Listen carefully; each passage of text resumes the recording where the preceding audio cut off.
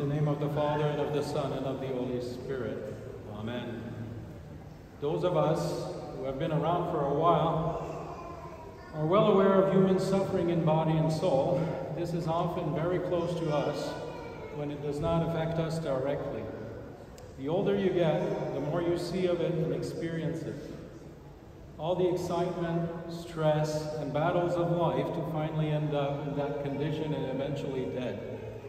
At first look, it just doesn't make sense. The sad father of our gospel reading is desperate about his poor epileptic boy. From the other gospels, we learn that it's his only son. The demon makes him fall in the fire and the water, and he only survives because of the protection of his parents. It might have been that the unfortunate father kneels before Jesus in desperation, and yet with faith. It might have been a very small faith, but it was faith. And it was a faith big enough to drive him by his love to go to Jesus and turn to him and ask him for healing.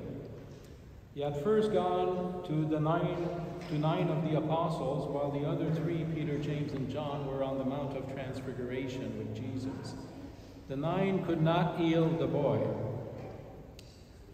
Jesus tells them that they could not heal him because of their lack of faith.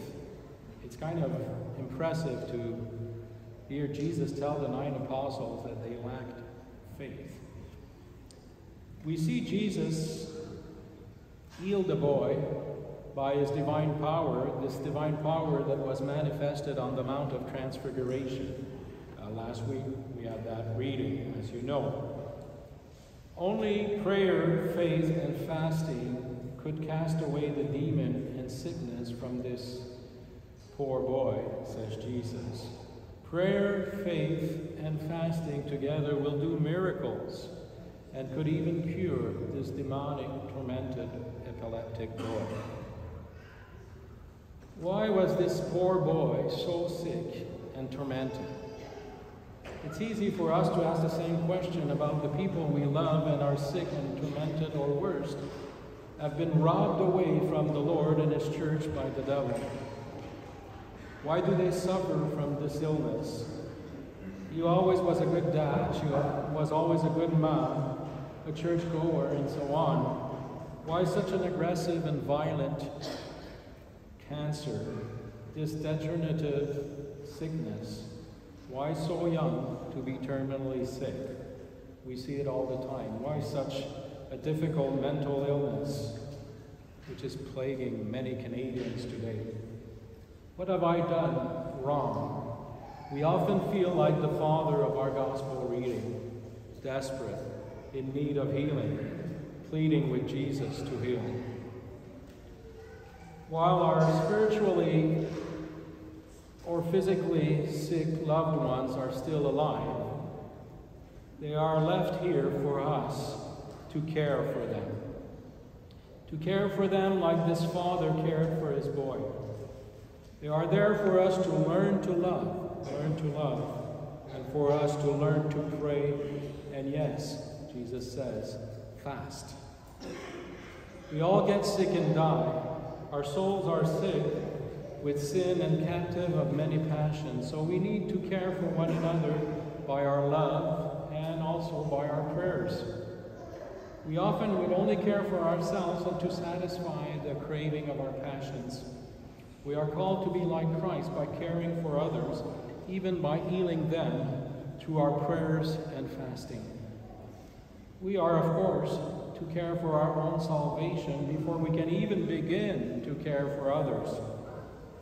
The first step is to detach ourselves from the pleasures of the body, which is the big challenge, as the pleasures of the body are hugely celebrated in our culture. As you might know, the passions of the body are gluttony and lust, and not too far is the love of money.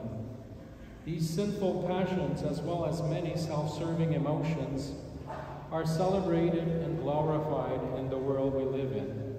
We fall easily for them.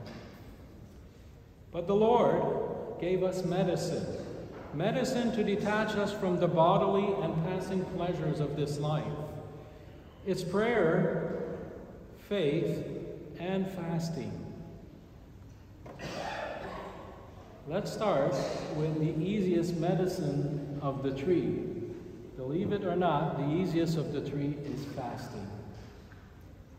Even unbelievers practice fasting, such as intermittent fasting to lose weight or clean the system, or just, to look good because they want to be slim.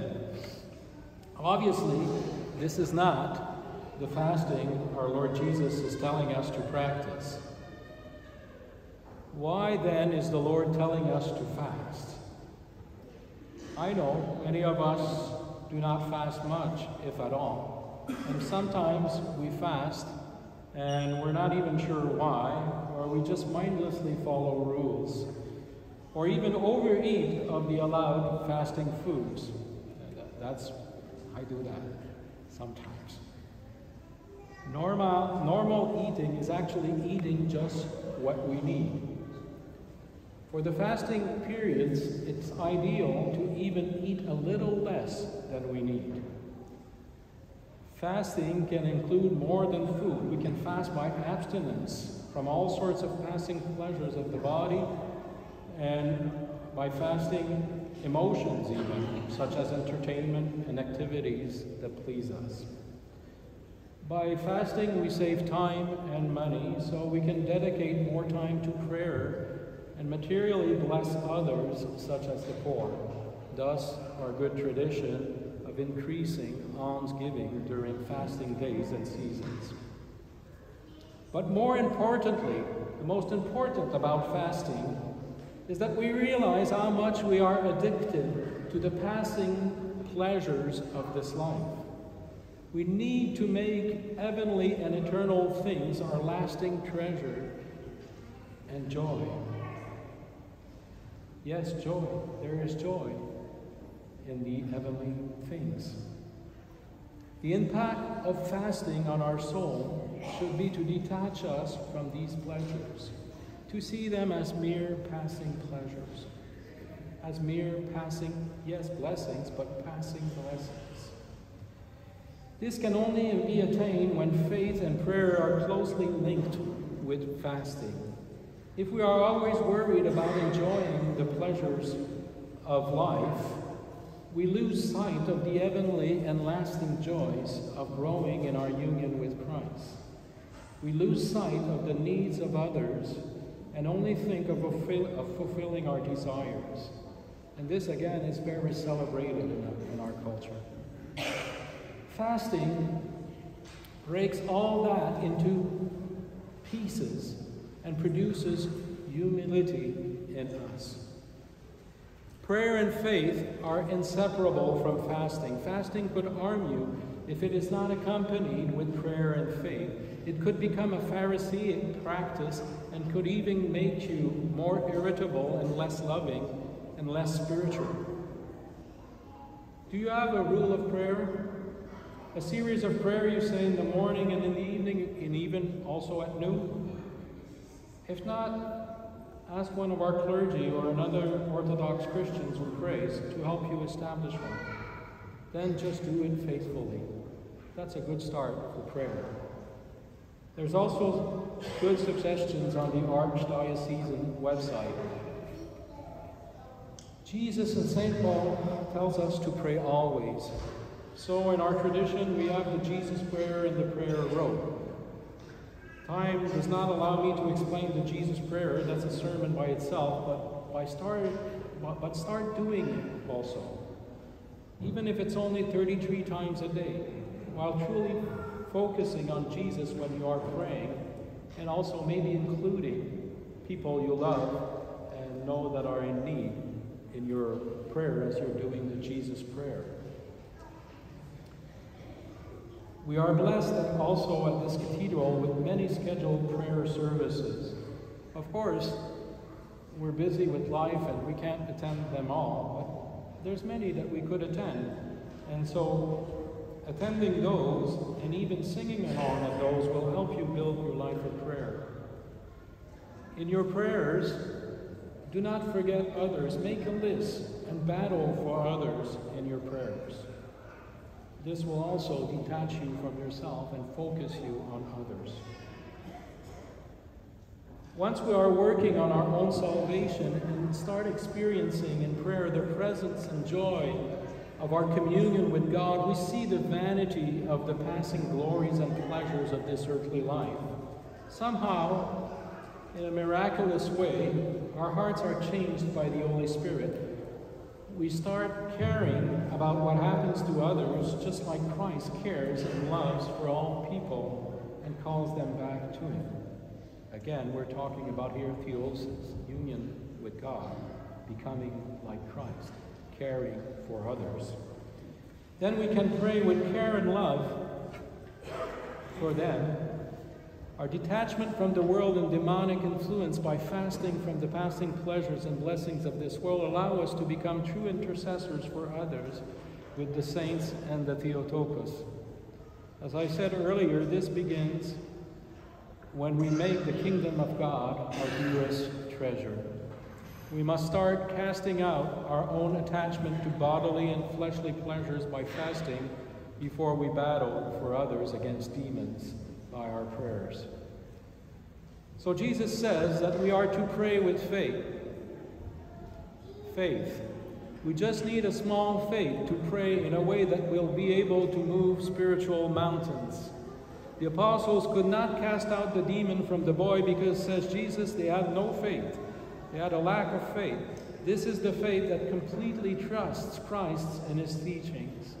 This is the faith that believes that He has conquered death by His death and given us new life by His resurrection on the third day. This is the faith that believes that He is truly the Son of God, true God, made man, all-powerful against death and sickness. As we see in our text, Christ predicted His death and resurrection and did not try to avoid it. He willingly went to the cross to pour His blood for our forgiveness, to free us from the curse of God's law, so that we now can approach Him boldly as our loving God and Father. God is for us in Christ, so we can approach Him in prayer. He came to visit death with His divine life, so that by faith in Him we participate in this divine light of the Mount of Transfiguration. This is the faith that lives by the Spirit. When we live in the Holy Spirit, our communion and journey with Christ becomes the center of our lives and a fountain of joy, peace, and love. For the fruits of the Spirit are, says Paul in Galatians 5, love, joy, peace, long-suffering, kindness, goodness, faithfulness, gentleness, and self-control, as opposed to the works of the flesh. The Holy Spirit produces fruit in us. We can taste and experience those fruits as the divine joy and peace that we were created to experience. The works of the flesh give us a distorted and deviant pleasure, but in prayer and faith, we are filled with the Spirit and empowered to win our own battles against sin and the demons, and we help others in their battles by our prayers. God grant us Himself progress in this through the prayers of the Theotokos and of all the saints. Amen.